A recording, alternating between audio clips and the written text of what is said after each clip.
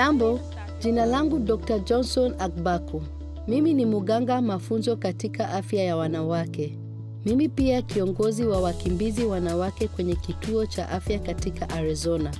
Natunza wanawake wa Kongo mingi hapa. Huko vitu mingi ya mwili yetu tunapaswa kujua. Tasema hizi zote katika video hii na kuanza na mpango ya uzazi ya msingi. Kisha nitasumulia juu ya mimba na kuzala. Nitamaliza na kusema juu ya mpango ya uchaguzi ya uzazi.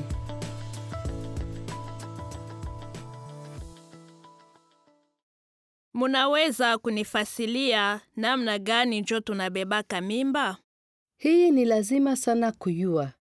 Tuanze na mahabari ya misingi. Mke yote iko na mayai mingi ndani yake. Mayai yake inawekewa mfuko ya kidogo. Liyai moya iko kiloko sana na huwezi kuiona na macho yetu. Liyai yenye ilipata mbegu inaweza kugeuka mtoto. Mtoto anakomala mu uterus. Kuma inaunganisha uterus na kiungo ya nje katika migulu yake. Kuma iko kwenye mtoto anatokeaka. Kama mimba haiko, mwanamke anatokwa damu mukuma kila mwezi kwa masiku kidogo. Njo iko maregla yake. Na juu ya nini wanamke beko na maregle? Ulizo mzuri. Musika anapata maalama ya uzazi yake ya kwanza mara mingi katika mwaka 9 na 16. Kisha mwanamke anapata maregla yake kila mwezi. Damu ya maregla yake inatumikiwa kuwa kizuizi katika uterus yake. Kizuizi iko pale kutayarisha kama mimba inaingia. Tuseme kama regla ya mke ilianza leo. Njo kusema liyai inatoka mu ovaire yake kutokea juma 2. Alakini liyai haikupata mbegu na haikuweza kuingia mu kizuizi katika ya uterus. Njo maana kizuizi haiko lazima na inaanguka. Damu inapita munjia ya kidogo chini ya uterus imeitwa col de l'uterus. Kisha inatoka mukuma yake. Nini njo inafika kama damu inakatika? Kisha uterus inaanza kukomesha kizuizi ingine. Sahi, mwili yake itapata liyai ingine tayari ya kutoka ku ovaire yake moya. Kuhusu juma 2 baada ya maregla yake ilianza, liyai imekomala na inatoka katika ovaire. Sasa, nini njo kazi ya ume? Sasa, mai ya munene yenye inatoka mumbolo ya ume katika kiungo, iko na mambegu milioni imeitwa mai ya nguvu ya wanaume. Mai ya nguvu ya wanaume moya inaweza kupana mbegu kwa liyai. Kama liyai iko na mbegu, inaweza kukomala mukabumbu kidogo na inaweza kugusa kizuizi ya munene ya uterus.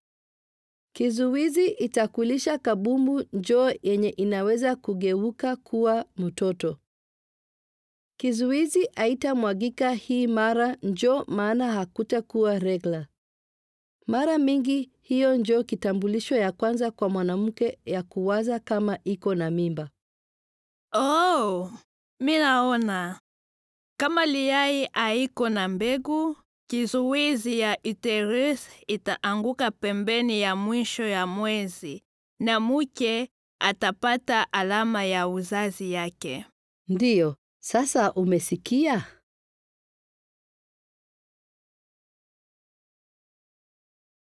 Nafurahi unasumulia na mie mbele ukuwe na mimba. Kwa juu ujue namna gani unaweza kutayarisha mwili yako na upate lazimisho ya kiganga enye kufuatiliwa. Mi napenda kukumbusha kama kuvuta na kujiacha pembeni ya moshi kutokea kwa mtu mwenye anavuta na kukunya pombe inafaa kuyeacha saa uko na mimba. Inafaa ukule chakula ya mzuri na kukamata multivitamin enye iko na acid folic ya kutosha mbele ya kupata mimba. Acid folic inafanya nini? Acid folic iko aina ya vitamin yenye inaweza kupunguza vitisho ili mtoto yako azaliwe na matatizo munene mukichwa na mfupa ya mgongo yake. Saa unapata mimba, iko lazima kuniona kwa juu ya kupata dawa kabla uzale. Hii ni huduma za afya ya mwanamke anapata saa yenye iko na mimba kumuchunga yeye na mtoto kwa afya. Sawa. Inafai niongoye nini wakati mi nachunga kupata dawa kabla nizale? Nitaangalia afya yako, nitaona pia kama mtoto anakomala jinsi inafaa. Vipimo zingine na picha ya mtoto anakomala mu uterus banaita ekografi inaweza kulombewa. Minaweza vumbua matatizo ya afya mbele kama mina kuona mara na mara. Matibabu mbele ya wakati inaweza kutunza mashida mingi na kuzuia zingine. Watoto wa bamama wenye habapati dawa kabla kuzala biko na bahati mingi ya kukua na kilo kidogo saa ya kuzaliwa, au kuzaliwa mbele sana, au kufariki kulinganisha na benye banazaliwa kwa bamama benye banapata huduma. Sasa nikufasilie nini njo inafika kumwili yako wakati uko na mimba. Mimba iko ya karibu juma 40 kutokea siku ya kwanza ya alama ya uzazi ya usawa ya mwisho ya muke. Mimba iko na sehemu 3 imeitwa sehemu. Njo iko karibu juma 13 kila sehemu. Sehemu ya kwanza, mwili ya muke iko na badilika sana. Inaweza kuwa kuchoka, maziba inaregea, kuvimba, haja ya kutapika, mabadiliko mwenendo, shibe isiyo ya kawaida na kukoyola kila saa. Hata kama muke alikuwa na mimba mbele, anaweza kukua na maalama zingine mukila mimba. Sehemu ya pili, alama zimoja ya sehemu ya kwanza. Saa haja ya kutapika inaanza kuenda. Tumbu yake itafungua gisi mtoto anakomala. Vile, wanawake wachache banaweza kuwa na mwili kuluma kama mugongo, vergeture, ngozi kuvimba, mweusi kusura na kuvimba kwa migulu na mikono na pembeni ya sura. Saa hii, mtoto iko na badilika vile. Mtoto iko na ngozi, nywele na vichwa ya vidole pia. Mama anaweza kusikia mabadiliko mutumbo yake.